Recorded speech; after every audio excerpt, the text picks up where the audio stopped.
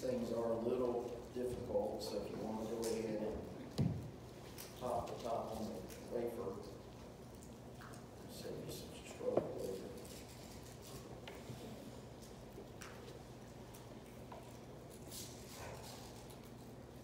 It's be a good time to have nails.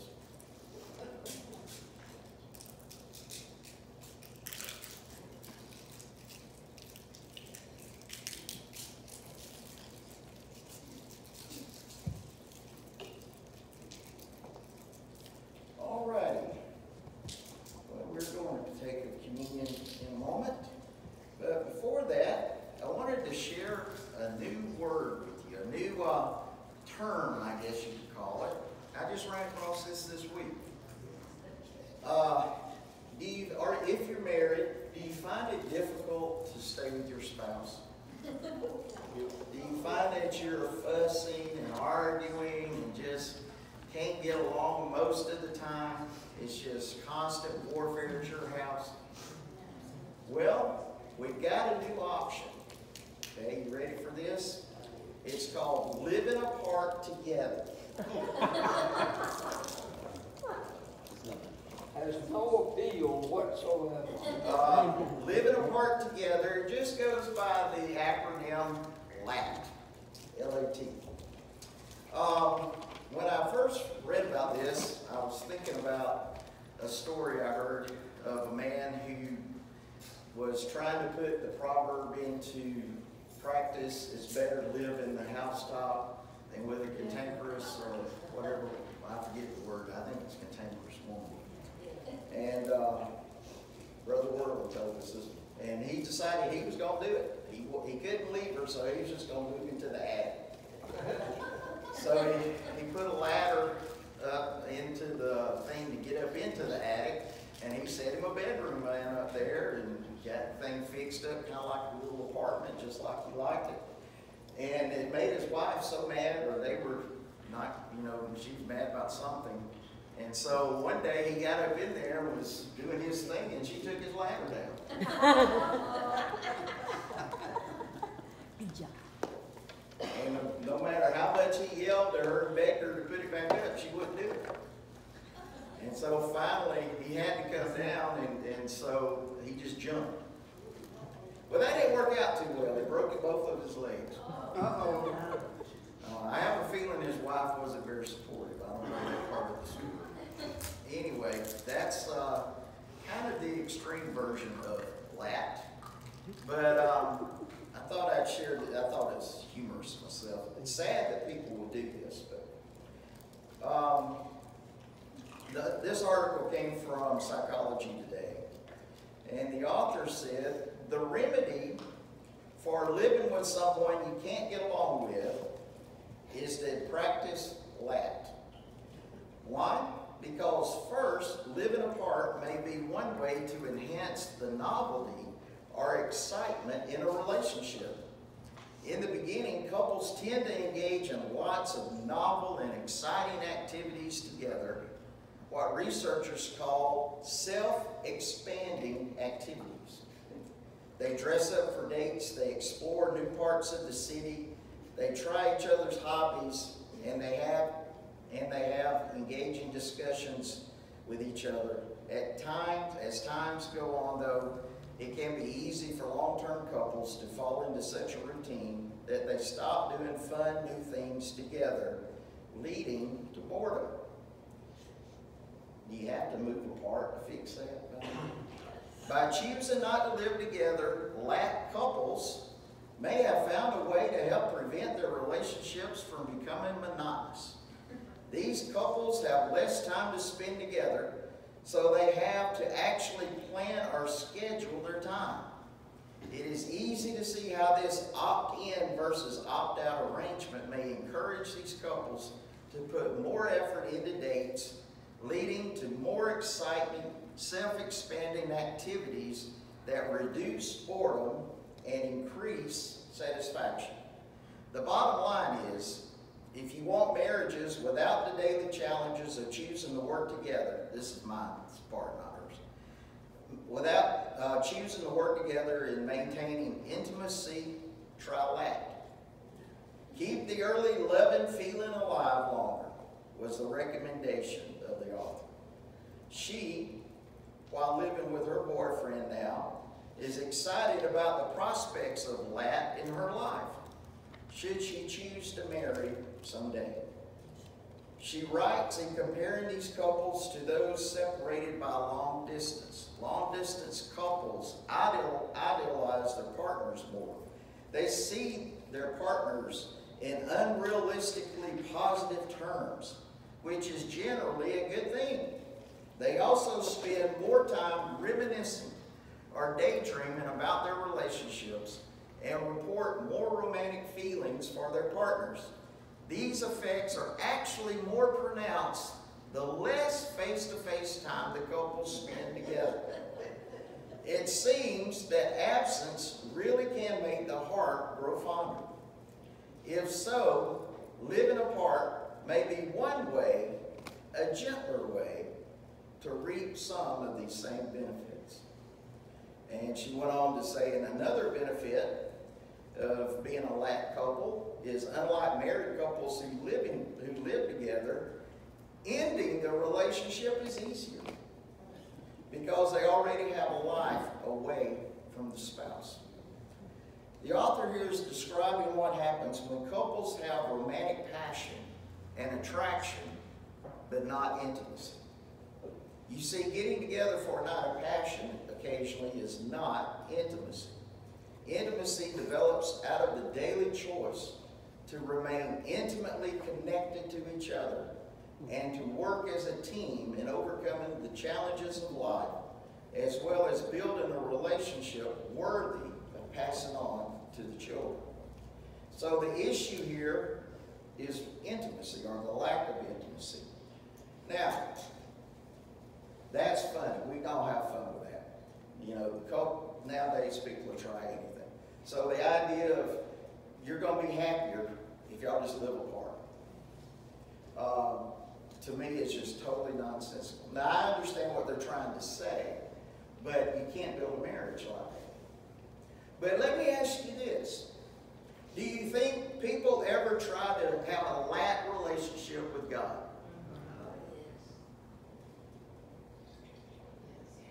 Living apart together. Now, what does that mean? That means they're technically married to Jesus, to God. That's salvation. But they live across town. And occasionally, whenever they want to, they pay each other a visit. But most of the time, they're free agents. They can live the life they want. They never get into a situation where they really experience the love of God, because they're not looking for the love of God. They're just looking for an emotional encounter. And because of that, they miss out on the cleansing power of God. You see, part of being in an intimate relationship with Him is God is always in the process of pruning and cleansing. In fact, we're going to look at that in just a moment in John chapter 15, where He talks about He prunes. The word there actually means He prunes repeatedly. I mean, God's got those clippers out all the time going at it. And just about the time we think, boy, He's got me pruned back so far, there's nothing left. Still. Now we're told why He does that. He does that so we can be more fruitful. You see, we may think that all this extra growth we got going on is a wonderful thing, but what we forget is all this extra stuff we make part of our lives may not be bad in and of themselves, but this extra stuff we've added onto our life is preventing us from producing the fruit God wants us to produce. Does that make sense? All right, if you would turn with me to John 15. So let's see what Jesus says is the solution rather than lack. Because we don't need a lack relationship with God.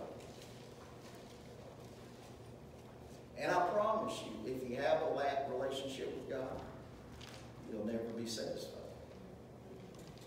You may have positive encounters. Now, I know people who are basically lack because I know their life away from church. But then on a Sunday morning, they go to churches where they got the music that's just right, and they're, ooh, I'm having an encounter with God. And then when it's over, check y'all next week. I'm going back to my life now. That's lack. Okay? So, John 15, verse 1. I am the true vine. And the word for true there means the genuine article. In other words, there are false vines out there. There are vines out there that claim to be the true vine, but there's only one. The genuine vine is Jesus. And my Father is the gardener. Now, aren't you glad the gardener is a father? I'd much rather the father be doing the pruning than the judge. Yes. Because the Father's going to do what's best for us, even though it may not seem like it at the time. And so verse 2, he cuts off, oh, that hurts. He cuts off every branch in me that bears no fruit. Ooh. Now, we're getting down to the nitty-gritty here. He cuts off. The word for cuts off means he takes it away or lifts it up. He takes it away or lifts it up. What? Every branch that bears no fruit. While every branch that does bear fruit gets a pass.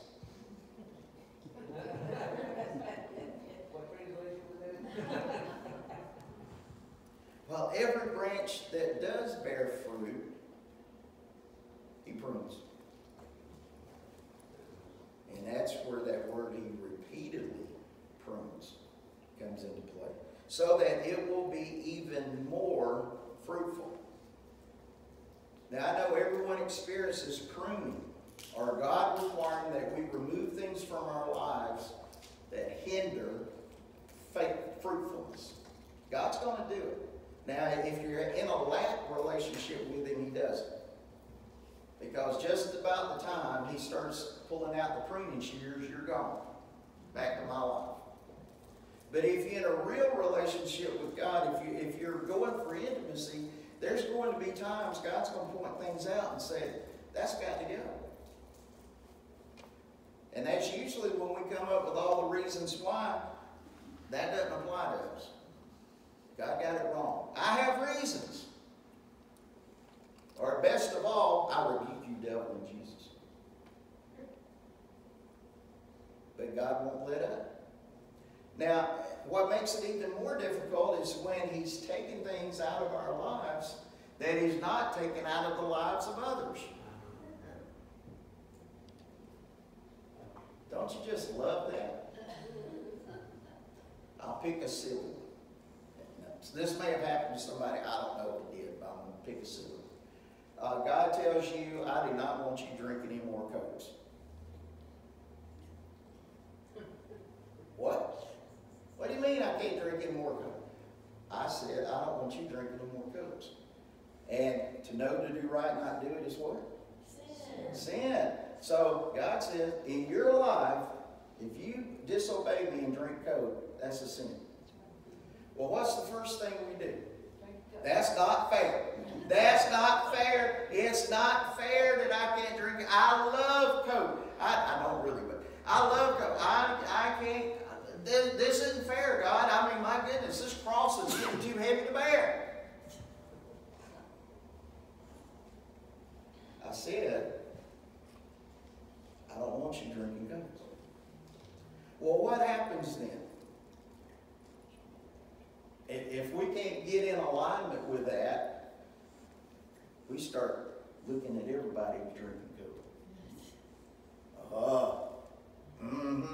I saw Stanley over there the other day.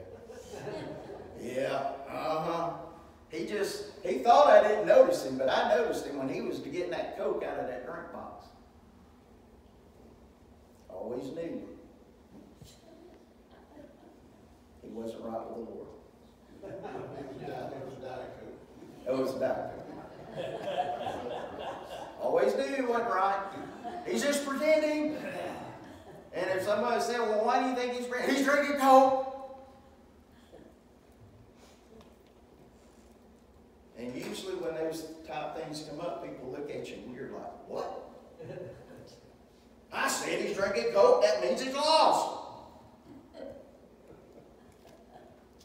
No.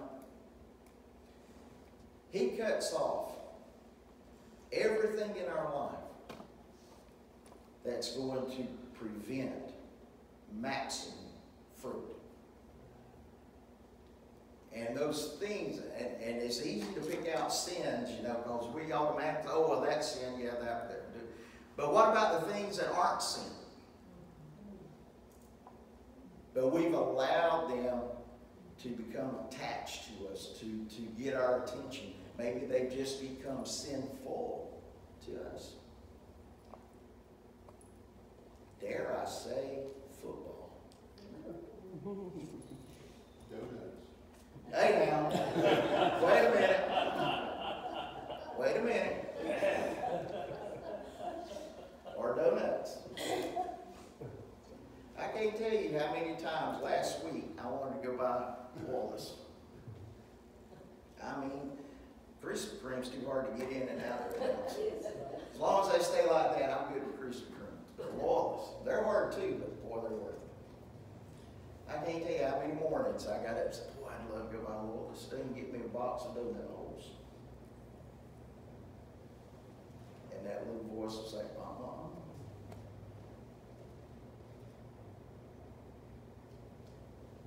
Now, am I saying anybody goes to Wallace is sinful? No. I'm just saying I don't need to be going there. You see, there's sometimes God's cutting things out of our life and demanding things be cut out of our life because He understands what it's doing to us. We don't. Because many times these things that He's cutting out are things everyone else is doing. And yet God says, for you, this isn't going to work. It's got to go. So He cuts out every branch that bears no fruit. Now, we're not talking about branches right there so much. We're talking more about the prune. And He cuts away everything that gets in the way of our fruitfulness. So here's a big question. What is fruitfulness? What are we referring to here? Well, probably if you read in the Bible, you'll find most of the time when you're talking about fruit, you're talking about what's produced in a person's life that gives evidence to the nature of the person. Okay? So it's like in nature. If I say I've got apple trees, but all you see are oranges, are you going to believe me when I say I have apple trees? No, you're going to look at the fruit and say, well, that's not apple, that's not apple, that's not. All I see is oranges. You've got orange trees. Well, the same is true with us. Now, when I say that, don't start thinking in terms of, well, that means that there's just one sin in my life, that I'm a bad tree, and all this other stuff. I'm not talking about that. I'm talking about when we tell people we are disciples of Christ, but there's no evidence of it. There's none. Now, and we're not talking about a mixture of good and bad. There's none. We're claiming to be apple trees, but all we're producing is oranges. Well, that's a dead branch. For many of us, that isn't the case, because we are producing fruit in our lives that does give evidence to the fact that we belong to Jesus. But sometimes all the fruit's not good. Sometimes there may be a mixture of good and bad. It's still all the same fruit, but it has to do with the quality of the fruit. Does that make sense? It's like the fig tree I mentioned to you a while back that was in our yard. There weren't any apples produced on the fig tree. It produced consistent with the nature of the tree. But some of the figs were not good. There were some good limbs. There were some not so good limbs. What happened? The not so good limbs had disease in them. And if I'd been like God and been a vine dresser, I would have gone out there long before and cut those out. But I wasn't, because I don't like figs and I could care less. But now my parents love figs, and they used to come over and they would have to pick around the tree to find the good ones and leave the bad ones. So what's the remedy for that? The remedy for that would be to prune it, which happened. I told you about the guy who came from Auburn, and in exchange for saplings, he would prune it back properly. And he did, and the next year we just had good figs all over the place. Again, I don't like them, so I didn't care.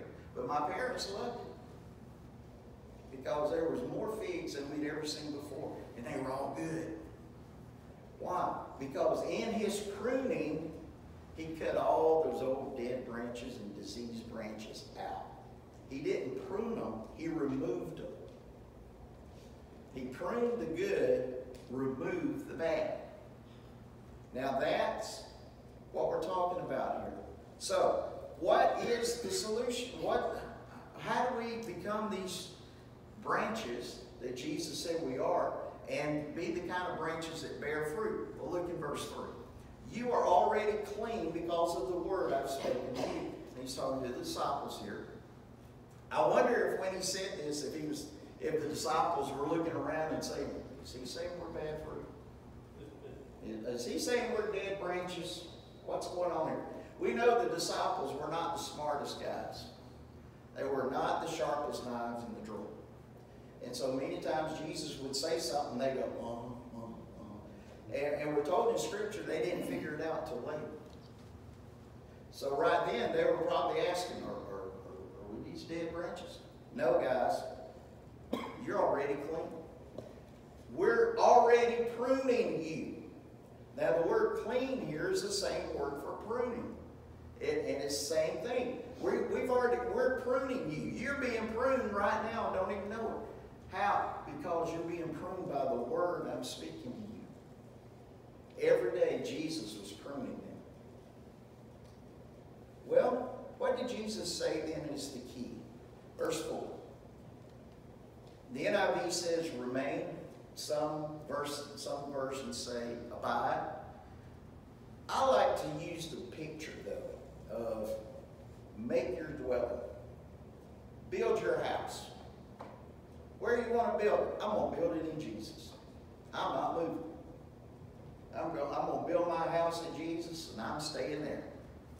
So remain in me as I remain in you. Sounds like a pretty steady neighborhood. I got my house built in Jesus, and he built his house in me. No branch can bear fruit by itself. It must remain in the vine. Neither can you bear fruit unless you remain in me. Now notice in verse 5, he goes back and he repeats this. I am the true vine. I am the genuine thing. You are the branches. If you remain in me and I in you, you will bear fruit. You will bear much fruit. But apart from me, you can do nothing. Okay, so again, he repeats himself, I'm the vine. The point is, repeating a phrase like this in the same collection of verses was done for emphasis. Get this, guys. I'm the vine. Judaism isn't. What you've known all your life isn't. I'm the vine, and you are the branches. Now, if you remain in me, and I remain in you, you might bear some fruit. You will bear fruit. In other words, you're going to produce evidence of the fact you're mine. We call that Fruits of the Spirit. When you look at that list of fruits of the Spirit, I've heard people do this before, and well-intentioned. I'm not saying there was anything wrong about it, at least in what they were wanting to do, even though the way they were going about it wasn't right. But they would look at the fruits of the Spirit, and they'd make it a list. And they'd go down the list. Well, I'm doing okay on that one. Ooh, that one. I'm bad off on that one.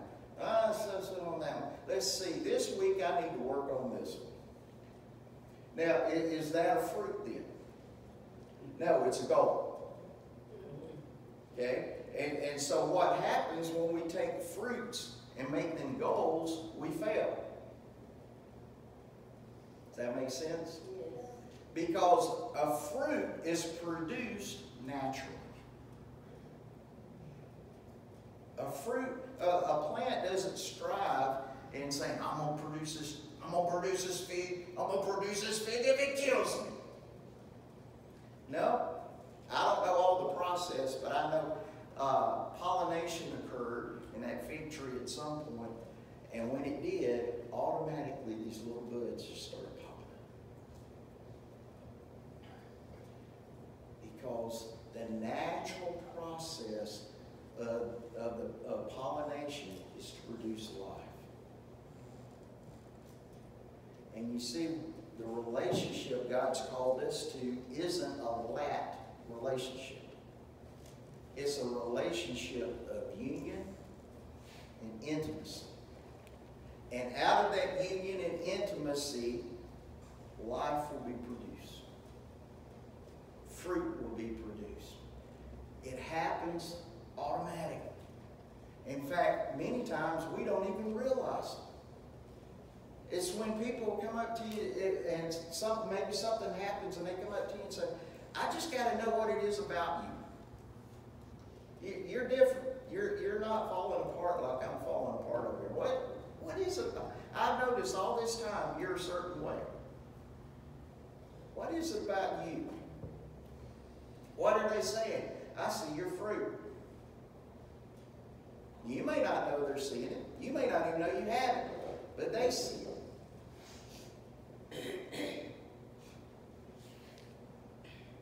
For apart from me, you can do nothing. Now, let's play with that one just a little bit.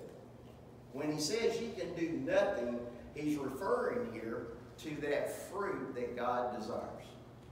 Okay, the fruit given evidence that we're his. But how many of us will be honest enough to admit, apart from Christ, we can do some things?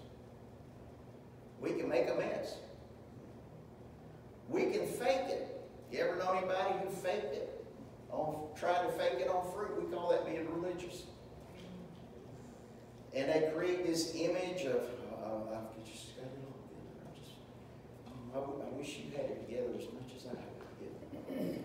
And as long as they're in a controlled environment, they can hold it together for a while. But then when you talk to their kids, you find out they're nothing like that at all at home. So there are some things we can do, but one thing we can't do is produce the kind of fruit that God desires. Well, verse 6.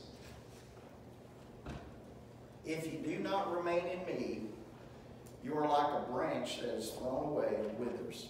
Such branches are picked up and thrown into the fire and burned. Now, when people like to interpret this passage in the framework of lost versus saved, they'll say, well, that means God's going to send you to hell. Well, actually, of course, lost people go to hell, but actually in the context here, what he's referring to is the dead branches that came off of the vines were only useful for one thing, starting fires. They burned hot, they burned quick.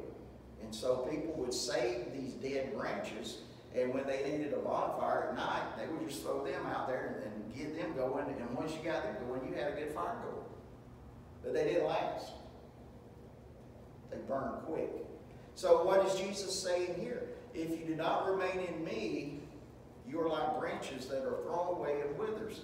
Now, is he talking about salvation here? I don't think so. And in fact, some scholars believe this whole passage where it's talking about good branch versus bad branch, he's actually doing a contrast between the Judaism they came out of versus what he's doing. And if that's true, then that certainly fits here.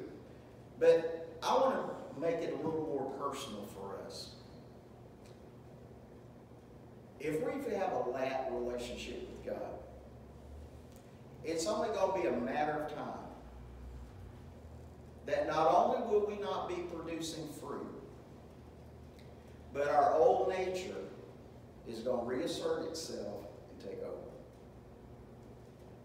Now, I think that's one reason why we have the two words for lifts up. One is takes away, the other is lifts up. We know the common practice in that day was if the farmer saw they had a limb that was weak, a branch that was weak and laid on the ground, he would pick it up and he would tie it off to a stronger branch. And he would leave it there until that branch was strong enough to take care for itself. So what I'm saying here is I think sometimes if people do have a lack relationship with God, God deals with them about that for a season. And maybe he joins them with other people who are stronger in the Lord and can help them deal with this in their lives. And he brings them into their lives for a season. But then there's going to come a time that if they keep rejecting, God says, enough. Now, when he says enough, what happens? Well, Paul said that when people are in that state where they've shipwrecked their faith, they're no longer useful. God puts them on the shelf. And so, how would we make that work here? It would work like this. Sometimes people get to the point where they've rejected Christ. Maybe God's been dealing with them about something in their life. They know the Lord, but they've allowed sin to get a foothold in their life. And now the old nature's taken over, and God keeps drawing them to himself, and keeps doing it. And they keep saying no, no, no, no, no. Sometimes their version of being thrown in the fire is their last little bit of usefulness, which is what happened here. This is the last little bit of usefulness for these dead branches was going to the fire. Their last bit of usefulness is to become an example. This is what you don't want to do, because they go up on the shelf and they stay there. And I want to tell you, over time, there's been many a person who started out strong with the Lord, but something happened along the way. Maybe they got offended. Maybe they allowed sin to come back into their life. Or something happened. They allowed the old sin nature to take over again, and it totally destroyed them. And even though God was drawing them back to himself, they never responded. And there comes a point they just become an example of what you don't want to do. That was their last little bit of usefulness. Well, verse 7. If you remain in me, and my words remain in you, ask whatever you wish, and it will be done for you. This is to my Father's glory, that you bear much fruit, showing yourselves to be my disciple. So, I don't know about you, but I always jump to the middle of that verse, where it says, ask whatever you wish, and I will do it. That's the point, that was part of the verse I liked. And so that was the one I used when I wanted something. And I said, Lord, I know I want it so bad, you must want me to have it. So I pray in Jesus' name, you'll give me that new motorcycle. Or you'll give me that new car. Or you'll give me whatever. And because I know you've got to want me to have it as much as I want to have it. So I'm claiming this verse. The only problem was I didn't claim the rest of the verse. I just claimed that part. Well, if you look at the rest of the verse, that promise is actually sandwiched in a bigger thought. So let's look at the bigger thought. He said, first of all, we have to remain in him. Right? So we have to put our dwelling in Him. That means we're not in a lack relationship with God. We're in an intimate, daily relationship with God where we start out the day with, Lord, I choose today. I'm going to stay in constant contact with you. I'm going to stay in fellowship with you, period. And sometimes you have to do that until it becomes a habit. But he said, if you remain in me, but then he says something else. He says, and my word remains in you. Not myself. My word. You see, the word provides us parameters, guidelines. So that when we start praying for something, there are some things you don't even have to pray about. Lord, I'm so tired of Danita. She's getting on my nerves. I just pray you'll give me a new wife. I'm saving them up. I can just skip that. Because that's why God's not going to answer. You know? Lord, that neighbor of mine, I'm so tired of them dumping their garbage on my land. I just pray you kill them. Well, He's not going to answer that. You know, and so if we know His Word, we know that there's some things we don't even have to pray about. Because they're automatically yes or no. I give you a yes, we'll make it positive. If you say, Lord, give me somebody to witness to today, you'll get it. So, if we remain in Him, we've made our dwelling in Him. His Word is in us. And not only does it give us the parameters of what He'll do, it also continues to cleanse us and to prune us. Guess what happens over time?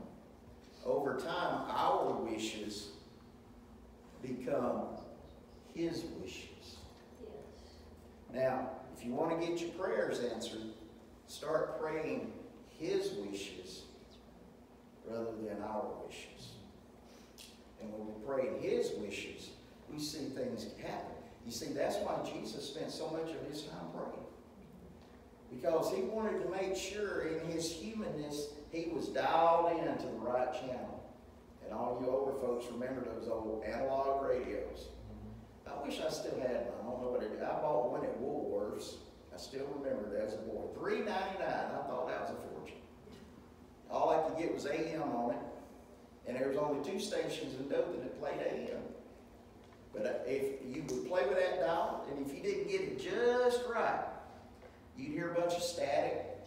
You might hear some muffled type stuff. And you just had to play with it, get it fine-tuned. But now if you got it fine-tuned, you could hear it perfect. That's what prayer is. It's getting the dial fine-tuned on God's station. So he says, so if you ask whatever you wish, and it will be done for you. When? Or why? Because this is to my Father's glory, that you bear much fruit. What's to His glory? That's the kind of prayers He's going to answer. Or those prayers we pray when we say, God, I want to pray your will. Show me what your will is in this situation. And we start following His will instead of our own. And the more we're fellowshipping with Him, the more He's changing us.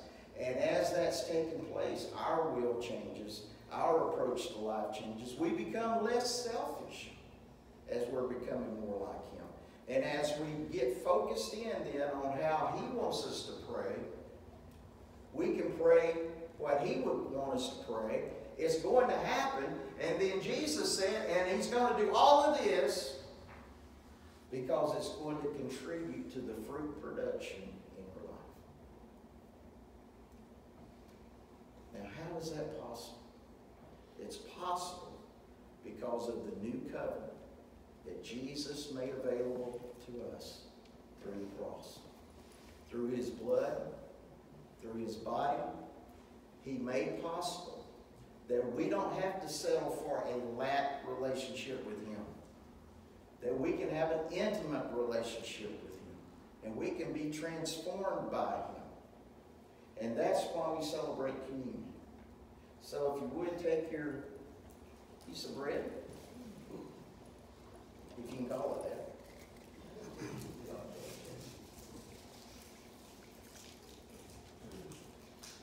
For I received from the Lord what I also passed on to you.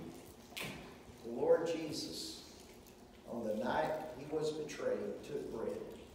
And when He had given thanks, He broke it and said, "This is my body, which is for you. Do this in remembrance of me." Let's pray. Father, thank you, Lord. Thank you for your body.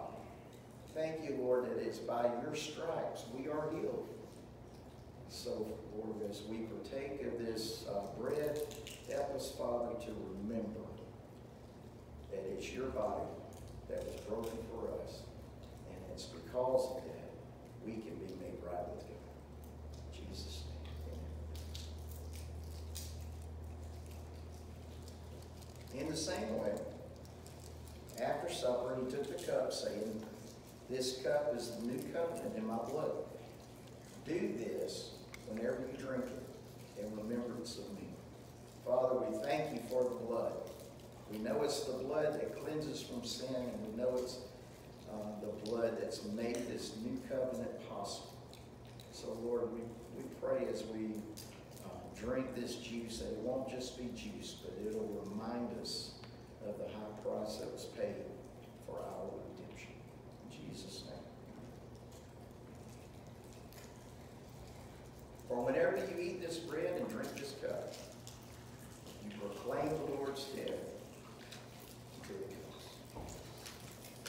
So, my friends, I encourage you this week to take stock of your relationship with God.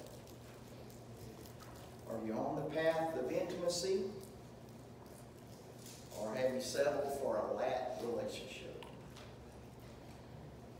I can assure you, the path of intimacy is the only one where you will be fulfilled in this journey. So I pray for all of us that we won't settle for less than the best. Father, I do pray for each person here today, and I pray, Lord, that you will speak to our hearts today about the fact that we can be fruitful, and we can give evidence that we belong to you, but it's not going to happen if we settle for a lack relationship. It only happens when we remain in you. And Lord, I know we remain in you as for our salvation, but Father, help us see that we also have to remain in you for our fellowship and for our intimacy that brings about transformation. And Lord, as this takes place, we thank you that you've promised that we will be fruitful. And you've promised that when we pray according to your will, you will answer. So Lord, I pray for each person this week that they'll prosper and be in health as their souls prosper. In Jesus' name, amen. All right, well, remember Chuck is with us next week. Have a blessed week.